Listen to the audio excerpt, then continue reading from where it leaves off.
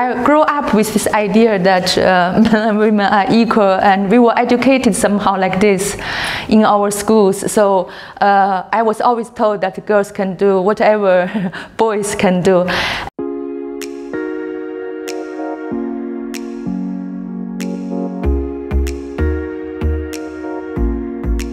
For my PhD and several years after PhD, my research focus is on Agile software development. Let's say a modern software development methodology, how it worked in companies, in teams. But since I moved to Bolzano, University of Bolzano, I started also to look at broader spectrum of software development. So that's how I got into this lean startup topic. The traditional software engineering look at probably more focus on the software development part, but without understanding the upstream, customer needs, without understanding how the product can deliver value to the market, really, the software will not fully fulfill its potential. Lean startup approach actually started in Silicon Valley and started in really innovative software startups. For example, the early days, Google, Facebook, and so on. You can find the elements of lean startup approach in these companies. And that's the approach, probably one of the factors made these companies successful. And that's why I think research more on this methodology and introduce this to other startups, software startups, will give them more opportunity, chance to be successful and make an impact to the society.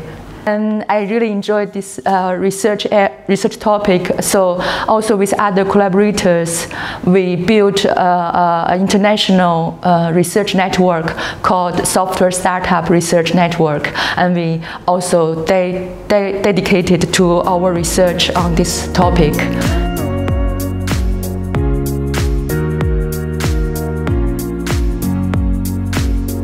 And actually my first teaching experience is here, starting with Bolzano.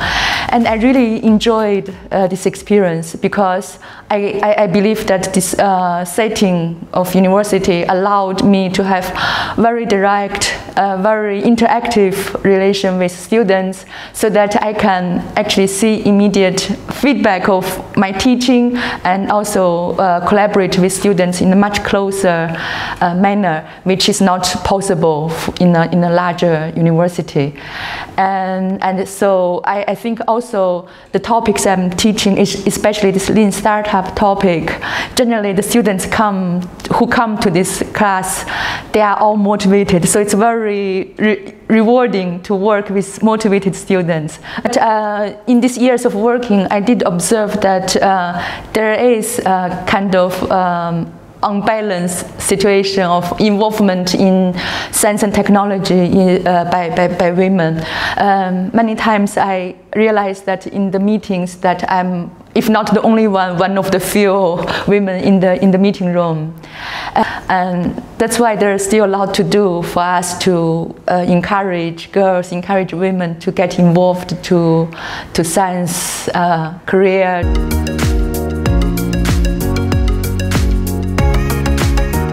I think, especially in research, it's a collaborative work. It's a team. Many cases is teamwork and diversity in terms of gender diversity, in terms of cultural diversity, and disciplinary diversity. These are all important for creative, imaginative, innovative research, actually.